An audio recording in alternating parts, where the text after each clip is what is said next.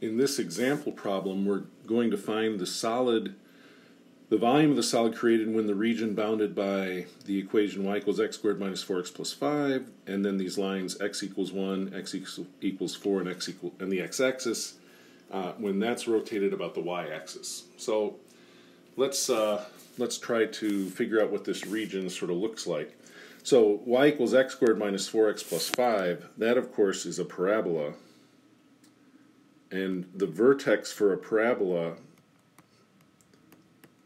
my x-coordinate is just negative b over 2a. My b here is negative 4,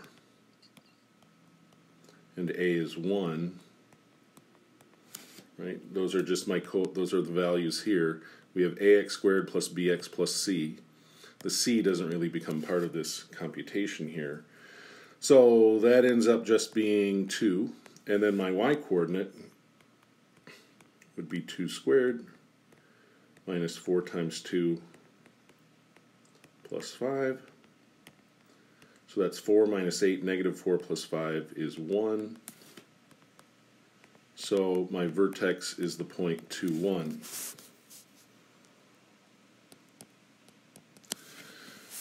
We're going as x goes from 1 to 4, so if I have x equals 1, then y would be 1 squared minus 4 times 1 plus 5. That would be negative 3 plus 5, which would be 2. So we get the point 1, 2 on the vertex. That would be here. And if I let x equal 4, well, y then would be 4 squared minus 4 times 4 plus 5.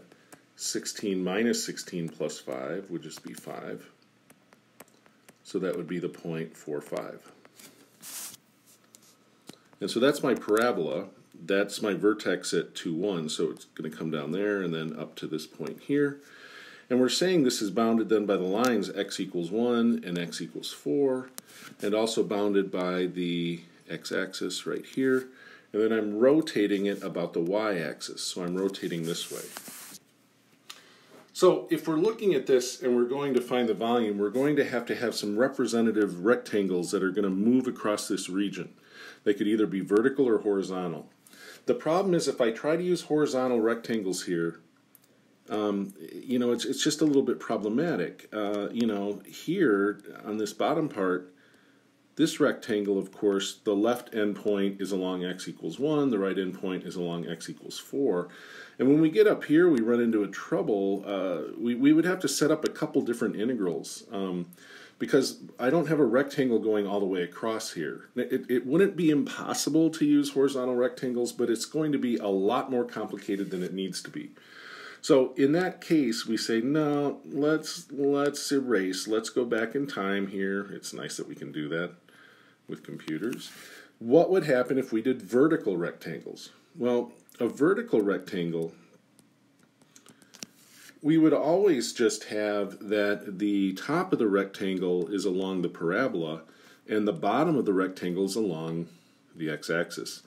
That's a much better development for what we want. The thing is, if we do that here now, remember we're rotating around the y-axis. That means this rectangle is parallel to my axis of rotation. And if we were doing this and rotating it, that rectangle would get, you know, rotated over here. And we would end up with this sort of development. It would be that cylindrical shell. So we would have to find the volume of that shell,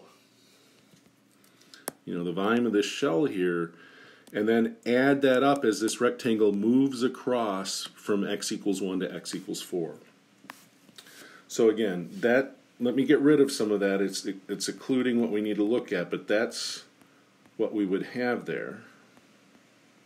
Okay, so what's the volume of a shell? Well, for the volume of this shell, oops, I need a pencil.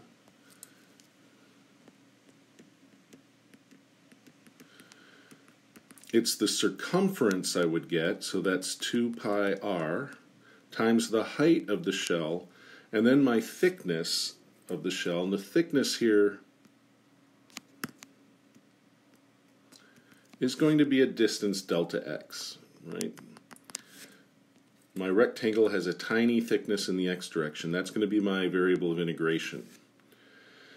So how do I find r? How do I find h? R is the distance from the rectangle to the axis of rotation. What's important to realize is then that this rectangle is tracked by the variable x. I'm going to integrate between x equals 1 and x equals 4. As I'm doing that, these little representative rectangles are marching across all the way across this region. This little x variable keeps track of where that rectangle is. So the radius is going to be this distance here from my x coordinate to this value over here, which is of course at x equals 0. So my radius is x minus 0. It's this x distance here. The right endpoint is x, the left endpoint is x equals 0. This is x equals x and x equals 0. So I just take x minus 0, that's my radius. The height, of course, is going to be this value here, and the top is my function, x squared minus 4x plus 5,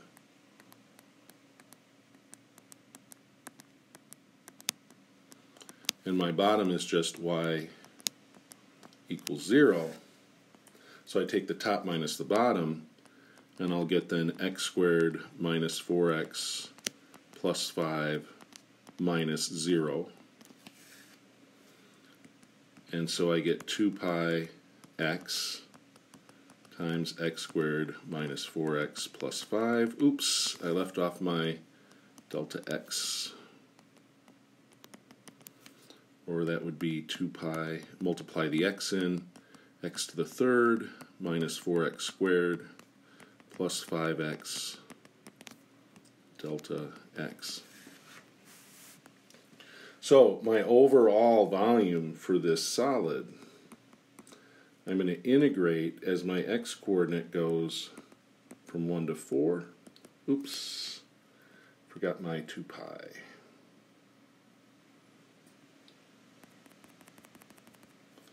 So my volume is 2 pi times the integral from 1 to 4 x cubed minus 4x squared plus 5x dx. So I'm going to plug in 4. No, I'm going to take the antiderivative. So x to the 4th over 4 minus 4x to the 3rd over 3 plus 5x squared over 2. That has to be between 1 and 4. So now I'm going to plug in 4. So I get 4 to the 4th over 4 minus 4 times 4 cubed over 3 plus 5 times 4 squared over 2, and then minus, I have to put in 1. 1 to the 4th over 4 minus 4 times 1 to the 3rd over 3 plus 5 times 1 squared over 2. Running out of room there. So 4 to the 4th, that's 256.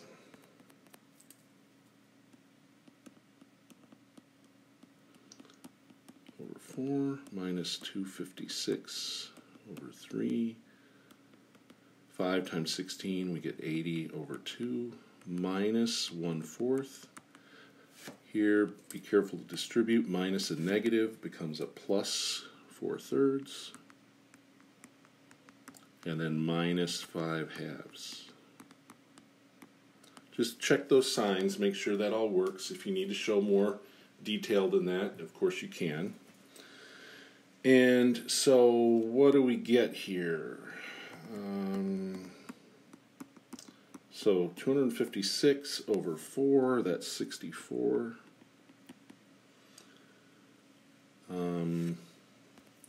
We've got minus 256 over 3 and plus 4 over 3. So that would be minus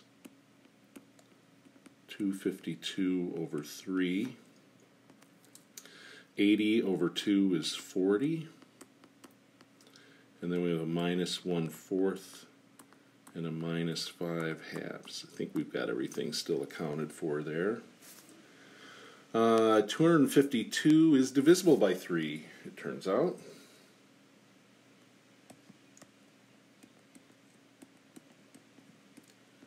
So if we divide by 3, we get 84.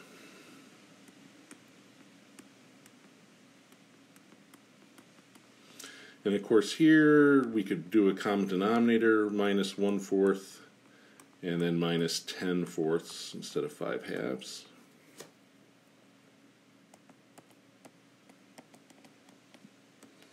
So negative 20 plus 40, we get 20 minus 11/4. So let's see, 20 would be 80 over 4. 80 minus 11 gives me 69 over 4. And if I cancel the 2 and the 4,